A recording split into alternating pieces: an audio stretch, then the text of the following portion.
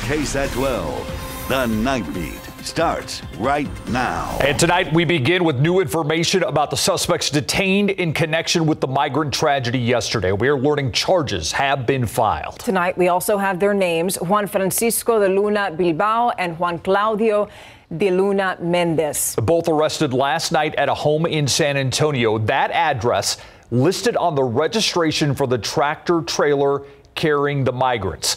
Both men charged with possession of a weapon by an alien illegally in the United States.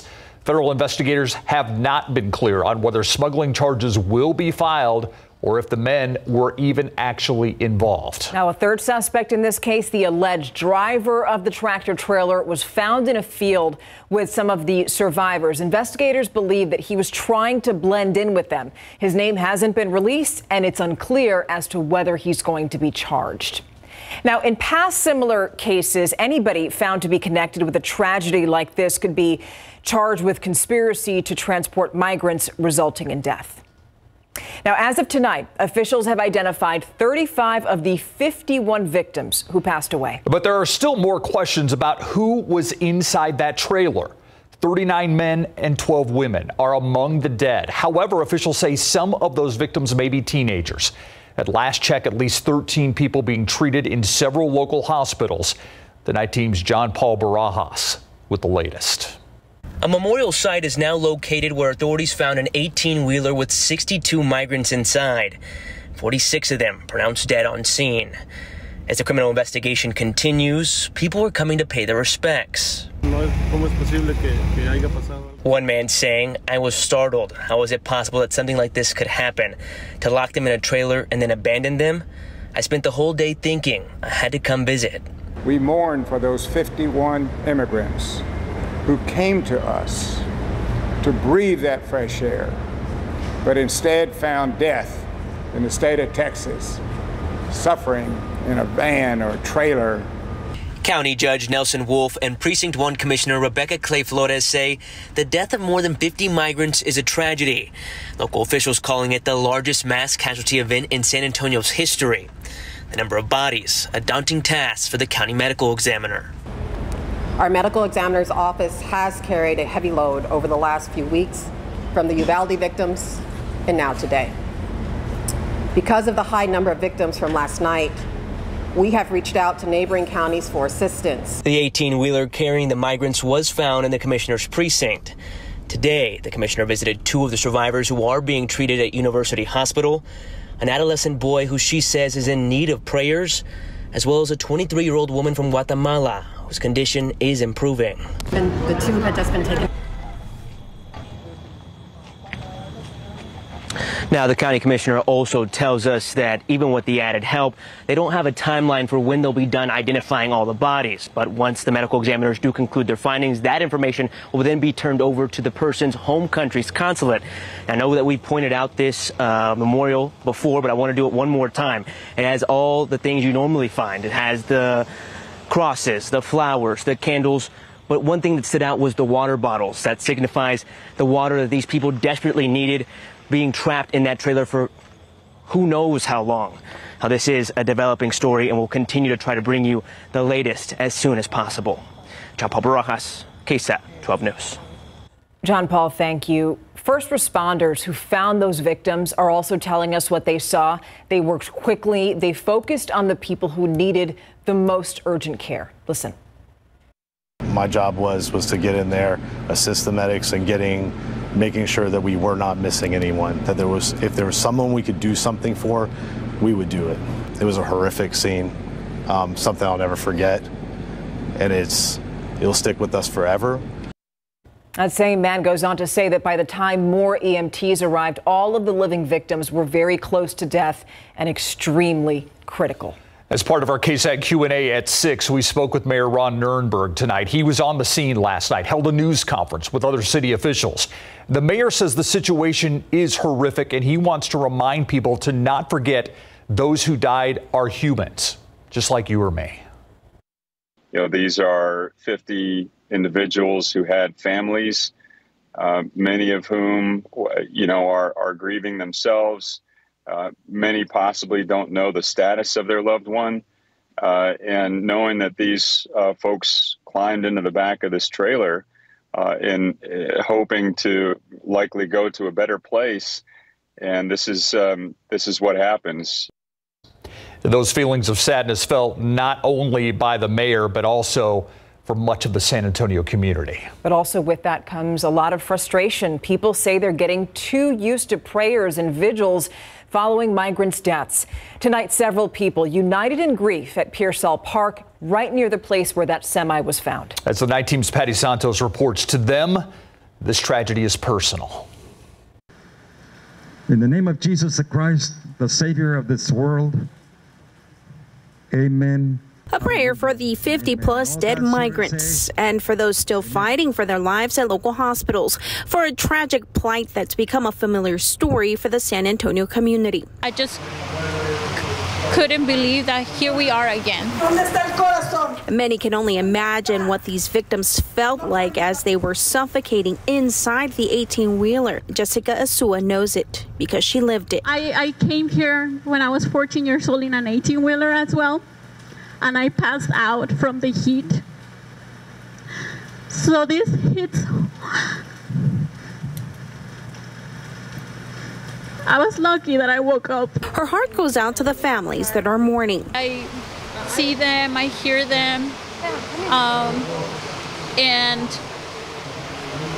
we are trying our best. This woman who lives near Quintana Road says she has seen migrants jump off trains. She says she gives them what she can to make sure they don't die. We seen them, but they scatter all around in the field. We give them clothes, food, anything we can. And tonight, community members tell me they are tired of seeing the same ending to this tragic story and then nothing really being done to prevent it in the future. Tonight, city and county leaders were at tonight's vigil, which was put on by SA Stands. Steve, Stefania. Patty, thank you. In the meantime, President Joe Biden releasing a statement today on this tragedy. He called the deaths horrifying and heartbreaking. The president goes on to say in part, quote, "My administration will continue to do everything possible to stop human smugglers and traffickers from taking advantage of people who are seeking to enter the United States between ports of entry," end quote. The president released that statement while in Europe. He's been there since Saturday for international summits. Calling it a humanitarian crisis that his office needs help with, Bexar County Sheriff Javier Salazar sending a letter to President Joe Biden tonight, asking for more resources and a meeting. KSAT obtained a copy of that letter in which the sheriff asked for more assistance in fighting those that, quote, profit off the misery of smuggling victims, end quote. He also calls Governor Greg Abbott's tactics at the border ineffective and a campaign stunt. The sheriff ends his letter with this, quote, "I'm asking for you to meet with myself and other urban county Texas sheriffs so that together we can address these issues at hand, not as the enemy invasion it has been portrayed as, but as the humanitarian crisis it truly is," end quote. This is the third time Sheriff Salazar says he's reached out to the president. In his letter, he says he has yet to receive a response. By the way, tomorrow, Governor Abbott will be holding a press conference in Eagle Pass to give a border security update. He'll be joined by the director of DPS. San Antonio business is also stepping in to help ensure the victims' families will be able to bury their loved ones, that they can be identified. Mission Park Funeral Homes and Cemeteries says it will use its resources to help the Bexar County Medical Examiner. It's just our way of participating to be able to help families in need, no matter where they come from. It's in our community. It happened in our community, and we have to take it head on right here in our community. And Mission Park says it is working with county and local officials to help with caskets and paperwork for all 51 victims. That's expected to be a lengthy process as the ME is still identifying victims and trying to contact their families. Now, if you take out your phone and scan this QR code, it's going to take you right to our webpage where we have all the information on this migrant tragedy, along with the latest information we know so far. And of course, we'll continue to keep updating that website. The grandmother of the Uvalde school shooter is now out of University Hospital. Yeah, if you recall, Celia Martinez Gonzalez was shot before the shooter attacked Robb Elementary School where 19 students and 2 teachers died. The 66-year-old was discharged from the hospital today. Gonzalez was shot in the face, but was still able to call 911. A family member told the New York Post that the bullet went into her jaw next to her mouth and shattered all of her teeth. In a tweet, University Hospital wrote that she was in good condition. Now, the Uvalde Consolidated Independent School District is getting $10 million. Last week, the city's mayor said that Robb Elementary would be demolished. We told you that. Now, the large donation is coming from HEB and the Butt family. They gave money to the school district's new nonprofit, the Uvalde CISD Moving Forward Foundation. That money is also going to go towards a new school building and a memorial park, which would be at the school's current location. And it would also go towards more security at that new building.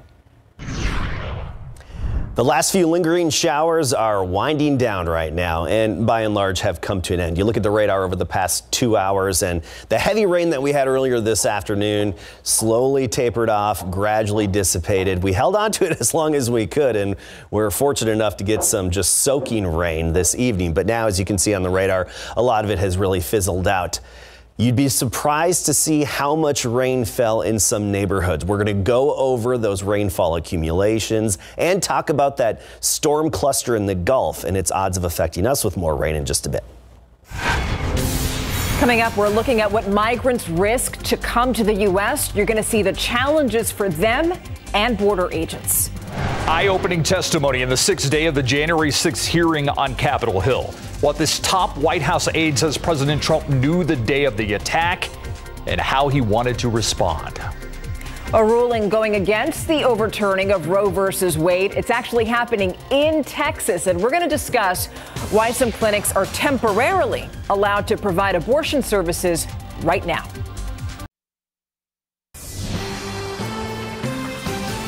Abortions up to 6 weeks of pregnancy are now resuming in Texas, and this is after a judge granted a temporary restraining order blocking the state's pre-Roe versus Wade abortion ban.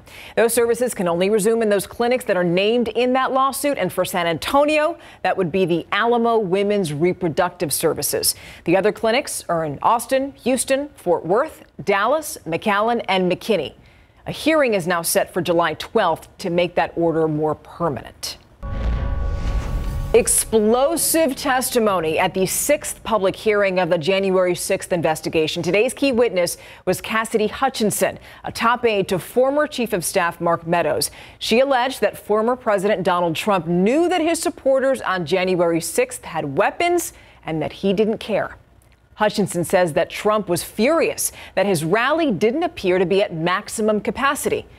Meantime, the Secret Service is not commenting on the specifics, but it says that it would like to respond under oath. The president responded tonight in a flurry of posts saying that he didn't know Hutchinson. And now for a look at your headlines in your Nightbeat News Flash. It can be a dangerous journey for those trying to seek asylum in the U.S., as we saw yesterday.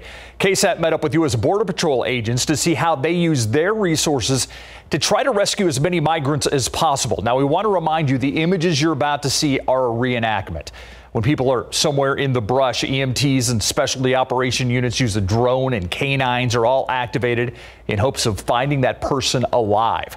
Since October, more than 900 rescues have happened, some in the Rio Grande itself, according to Border Patrol, along with 140 deaths. As you know, the valley can be very unforgiving and a daunting trek. The thick brush, the quicksand-like ground, the relentless heat and humidity, and the wildlife combine to make it difficult, if not impossible, journey for those who are ill-prepared. The Border Patrol officials say they expect emergency calls from distressed migrants to increase as the summer continues, as it gets hotter. To help combat this, the Rio Grande Valley sector expanding its missing migrant program to help stop the loss of life, or if needed, help identify the deceased. A mass shooting plan at an Amazon delivery facility foiled in San Antonio after disturbing remarks were given to police leading to an arrest. 19-year-old Rodolfo Aceves is now charged with terroristic threats. According to the arrest affidavit, Aceves worked as a subcontractor for Amazon at the plant. A co-worker told police that he allegedly said he considered the Uvalde school shooter, quote, an idol, end quote, and that he knew what school he would shoot up. He also allegedly admitted to the co-worker that he recently bought a rifle. His father questioned by police and said he had a mental illness and stopped taking his medication. a few years ago. And that's a look at your Nightbeat News Flash. So now we want to take a live look outside right here, 72 degrees, and I don't see any rain right there. Adam, is the reason that we got rain earlier, is that what brought down the temperatures? Oh, absolutely. It was nice. Kind of like yesterday when the temperatures fell off so abruptly and significantly right when the rains hit. Now, this is not a look at current actual radar returns. This is the Doppler radar estimates in terms of actual rainfall totals. And so you look at the dark greens, that indicates a little over an inch. The yellows, that's when you get up to about 2 inches. And notice how a good chunk of our area, especially around 1604 on the east side and the west side of town, had that yellow to orange coloring. And you can really get specific here. We're 1604, northeast side of town. Okay, Madison High School right there, Nacogdoches Road. You get down into this neighborhood, and this is one of the sweet spots in terms of rainfall totals and accumulation near Bluewood Drive, Fountainwood Street, 4.1 inches. Near Dreamwood Drive and Nacogdoches Road, about 4 inches of rain estimated by the Doppler radar. And we did have some similar accumulations, just not quite as impressive, particularly on the west side of town and even near downtown on the south side, just south of the basically the AT&T Center and the Alamo Dome. So those are the actual estimates from the radar. When you look at the rain gauge measurements, this is the ground truth, and some of the rain gauges out there. Fair Oaks Ranch, 1.8. Alamo Ranch, far west side, 2.86. Windcrest, just under 4 inches. What about the aquifer, though? We need the rain right here, northern Bexar County, in this purple and kind of reddish color. That's the recharge and the contributing zone. And we did, over the past couple of days, get some decent rainfall. So the aquifer should respond and get a bit of a boost from this rainfall. There's the radar from today. Beautiful sight. A bit of good news on this Tuesday. We're still watching this highly disorganized cluster of showers and thunderstorms south of Louisiana in the Gulf of Mexico. It's basically just a lot of tropical moisture, a lot of tropical rain, a little bit of lightning and thunder. However, there is a 40% chance this could turn into a tropical depression. It could get a title. Whether or not it actually has a title, it's still just going to be a plume of rain that comes along the Texas coastline and into parts of Texas in the days ahead, late this week and into the first part of the weekend. But you look at the spaghetti plots, they're all over the place from San Antonio to Louisiana. And one reason for this is because until there's a center of circulation, it's hard to actually measure what's going on and for the models to grasp what should happen. However, I do think odds favor that moisture ending up farther east of San Antonio, so along the Gulf Coast, and then maybe Lavaca County, Hallettsville to Cuero, and then over to Houston. That's where I think odds are favored for most of that rain. Otherwise, a few random pop-up afternoon showers, 20% chance all the way every afternoon through Saturday. Officially at the airport, 0.53 with a high temperature of 91 today. Actually, today was the first day we were below average in terms of temperatures, and right now, low to mid 70s. Here's your 12-hour forecast. 73 in the morning. Partly cloudy by noon, 90 degrees, a high temperature of 96, just that 20% chance tomorrow afternoon, meaning a few highly isolated and brief random pop-up showers, and then just sunny and back to near 100 by Sunday and the 4th of July. All right. Thank you, Adam. All right. In college football, they talk about the Nick Saban tree. Yep. They talk about the Bill Belichick tree in the NFL. Got to talk about Greg Popovich when it comes to the NBA. It's just expanding. And when we come back, we'll talk about Will Hardy now is going to be a new head coach in the NBA. In fact, he'll be the youngest. We'll have details when we come back and a recommendation on the punishment for Deshaun Watson coming in. The Utah Jazz are finalizing a 5-year contract to make former Spur, now Boston Celtics assistant coach Will Hardy their next head coach. When done, Hardy, who's now 34 years old, will be the youngest coach in the NBA, beating out 3 other finalists. He'll replace Quinn Snyder, who resigned earlier this month after leading the Jazz the last 8 seasons with a 372-264 record that included 6 trips to the playoffs. Hardy spent 11 seasons in San Antonio, from an intern to a video coordinator, later an assistant coach. And in fact, producer Mike Klein found this video from 2017 practice, and look who's in it. Besides Pop and former Spurs coach Larry Brown, Will, VP Monty Williams, Ime Udoka, and Becky Hammond, all NBA or WNBA head coaches right now, and former Hornets assistant or head coach James Borrego. Now that the Spurs' 3 first-round draft picks have been appropriately introduced to the city of San Antonio in their new home, the AT&T Center, along with their families, now they get down to the business of starting their life on the court as they prepare for playing in the Summer League. The games in Las Vegas start in less than 2 weeks, only July 8th, and it would be a good first look at all three. Number 9 overall, 6'9" Jeremy Sohan out of Baylor, wingman Malachi Brennan from The Ohio State, and Notre Dame guard Blake Wesley have already started to grow a bond. We got, you know, our group chat as of right now. Yeah. We're supposed to be meeting a couple dudes, like Josh Primo and all them later, I'm pretty sure, doing that throughout this week, so we're excited. Yeah, it was pretty cool. DeJounte Murray texted me, which is really cool, and I feel like he already, you know, is making a connection with us, and he, you know, wants to help us out, and I feel like we're going to be sponges and just learn from them. Pro football coverage, powered by Davis Law Firm. The NFL has informed Deshaun Watson, Cleveland Browns, and the Players Association that it intends on recommending that Watson be handed an indefinite suspension and miss at least all of next season without pay for violating the league's personal code of conduct. That is being reported by the Wall Street Journal before the hearings before disciplinary officer Sue L. Robinson began today. Under that recommendation, Watson would miss all of next season and would be allowed to apply for reinstatement for the 2023 season after being accused of sexual assault and misconduct during massages in 24 civil lawsuits filed by women. The Browns were prepared for this recommendation after fully guaranteeing Watson's $230 million contract following their trade with the Houston Texans for 6 draft picks. That's because Watson's contract is only good for $1 million next season. We're learning more about the lawsuit filed against the Houston Texans on Monday for enabling the, quote, egregious behavior of the former quarterback Deshaun Watson during massages. Houston attorney Tony Busby filed the lawsuit against the team for also shielding Watson to protect him and the organization. The lawsuit was filed on behalf of a former massage therapist student